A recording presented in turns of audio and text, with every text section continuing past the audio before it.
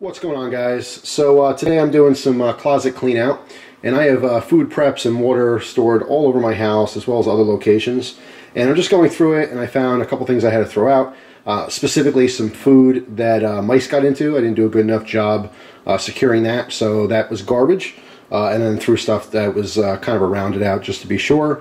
This is a bunch of emergency drinking water from Datrex. All right, you can see this also expired. This was made in 2010 and expired 2015.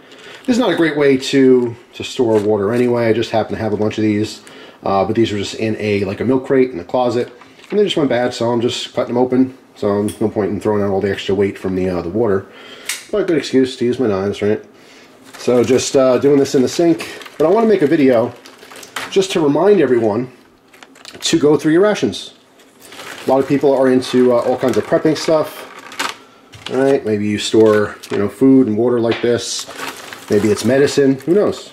But you have to go through it and make sure it's good. So anyway, this is just a reminder for all the people out there that do prepping. Doesn't matter if you do some light prepping all the way down to, you have a bunker. Make sure you go through your stuff. Make sure when that day comes, if you happen to need something, that it's not expired. Alright, just like changing your batteries, that's something else too. Go through all your emergency flashlights, make sure the batteries are good.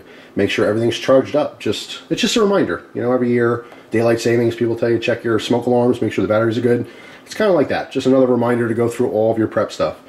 But anyway, I'm going to finish off. I probably have twice of what I already cut open here. And like I said, that'll get replaced. As far as the food's concerned, the food that got broken into, it was a bunch of packs of freeze-dried beef stew.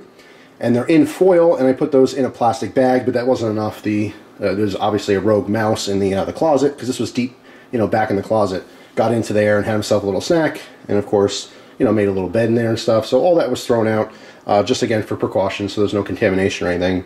And obviously you need some nice thick, buckets or something to store that kind of stuff so that, rodents and bugs and stuff don't get in there. But anyway, that's pretty much it. But good excuse to use another knife. This is that Kaiser. You guys will eventually see a video on that. So that's all. Just a reminder to go through all your stuff and make sure nothing's going bad. If it has, get rid of it and replace it. Hope you guys have a wonderful day, and I'll see you tomorrow with a brand new video. Take care, guys.